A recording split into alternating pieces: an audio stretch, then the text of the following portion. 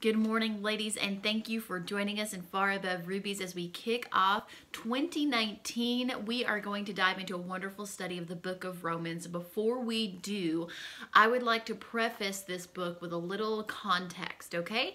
The book of Romans was not written to unbelievers. The book of Romans was written to the church at Rome, those who had already received the Holy Spirit, those who had already been baptized in the name of Jesus, as we see over and over again in the new church in the book of Acts, okay? We see the new church be birthed in Acts 2, Acts 8, Acts 10, Acts 19, and so on and so forth, okay? We see that take place, and these people are who Paul is writing to in the book of Romans. They're a sect of the church, okay? He's not writing to unbelievers. He is writing to those who already believe. So we're going to see a lot of meaty substance for us to take from. We're going to see a lot of challenging of our faith, a lot of challenging us to grow, to mature, to go deeper in God, okay? This is not the milk of the word, this is the meat of the word.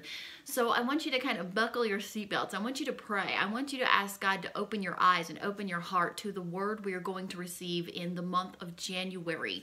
I want you to understand that these are people he's writing to that understand that Hero Israel, the Lord our God is one Lord, that in the beginning was the Word became flesh, and the Word dwelled among us. The Word was with God. I skipped over that part. The Word was with God, the Word was God, and the Word became flesh and dwelled among us. They understand that without controversy, great is the mystery of godliness, that God was manifest in the flesh, justified in the Spirit, seen of angels, preached unto the Gentiles, received, believed on in the world, and received up into glory. Okay, so when Paul makes reference to Jesus Christ and God throughout this passage in Romans, he is referring to the offices of God, the ways in which God manifests himself. We see even in Romans 3, which we'll touch in a few days, that Paul himself says there is only one God. He's very clear on the fact that there is one God. He makes reference to the offices of God, the ways in which the Lord manifests himself throughout time, okay?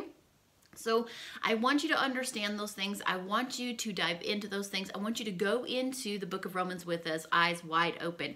I promise I won't be very long as we go into our devotional portion now, because I've taken a couple of minutes to kick us off for the book of Romans, all right? Diving into today's devotional is Romans chapter 1, verses 1 through 17. That's your reading challenge for today. Additional scripture is Hebrews chapter 10, verse 25. We're going to talk about when we get together. When we get together. Romans chapter 1, verse 12 says this: when we get together, I want to encourage you in your faith, but I also want to be encouraged by yours. Paul is starting off his letter to the church at Rome, and he's saying, when we get together, something beautiful happens. When we get together, there's this give and take of encouragement to our souls, to our faith that takes place. Now, Hebrews chapter 10, verse 25 says, let us not neglect our meeting together as some people do, but encourage one another.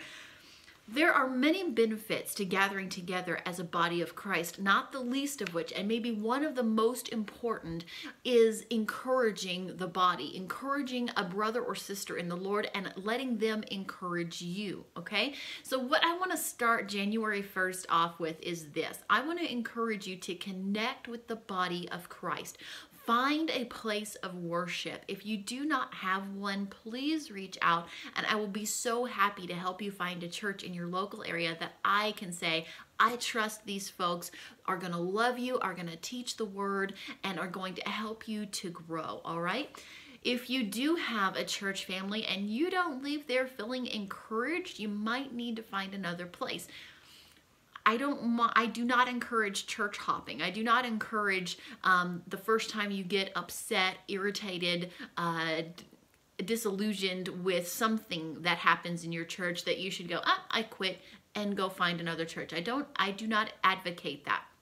I do advocate, however, if long term you do not leave your church feeling encouraged in the Lord, feeling encouraged in your faith, feeling encouraged and challenged to grow deeper in the Word of God, then you may not be in the healthiest place you could be in a church, okay? Go find a church that you can be loyal to, you can be faithful to, that you can serve in, you can connect with, you can plug in, you can become committed to, and do it now. Don't wait for next week. Don't wait for next month, next year. Now is a great time to renew your commitments in faith, renew your commitments in the Lord. So find a church.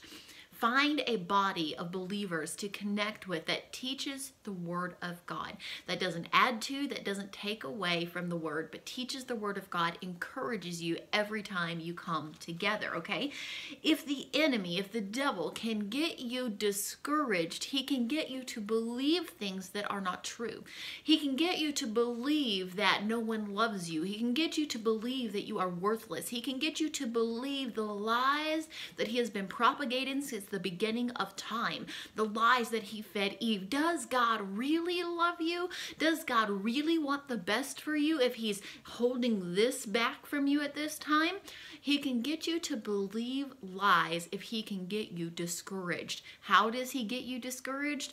By getting you isolated, by disconnecting you from the body of Christ. When he disconnects you from the body, he can begin to discourage your heart, discourage your mind, discourage your spirit, and before long, spiritual degradation takes place, okay? So I want you to take this away from today. Isolation breeds spiritual degradation, okay? Isolation breeds spiritual degradation. When you are isolated from the body, your spiritual health begins to take a hit. Your spiritual health comes under attack. Your spiritual health becomes sick. It becomes sickly because you're not getting that weekly, daily encouragement from the body of Christ. We are a part of the body, and when any member is cut off from your body, it cannot live. If I chop off my arm, that arm is not going to thrive on its own because it's disconnected from the body.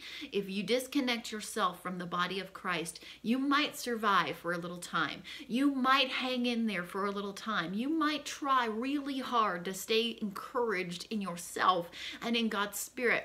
But eventually, if you stay isolated, if you stay disconnected from the body of Christ, you will spiritually die. We need one another, and we are implored all throughout the New Testament to stay connected, to get together with believers, to encourage one another in the Lord, to strengthen one another, to uplift one another, to pray for one another, to intercede on behalf of one another. How can you do that if you are disconnected from the body? Get together. I'm going to be done here for today. I'm excited of kicking off this new year in Romans. I'm going to be done for today. Go read Romans chapter 1, verses 1 through 17, Hebrews chapter 10, verse 25, and find a body of fellowship, a body of believers to get together with this Sunday, this midweek, wherever they meet, Saturday, Sunday, it doesn't matter.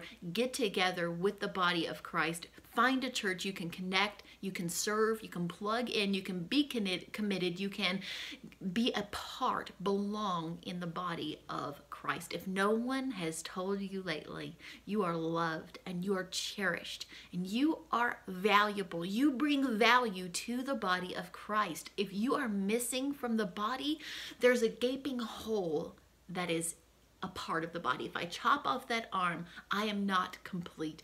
A church is not complete unless you are plugged in, unless every member of that body is plugged in and doing its part, okay? You have beautiful, tremendous worth, my friend, and that worth is far above rubies. Thank you for being here with me today, and I will see you all again tomorrow. God bless you.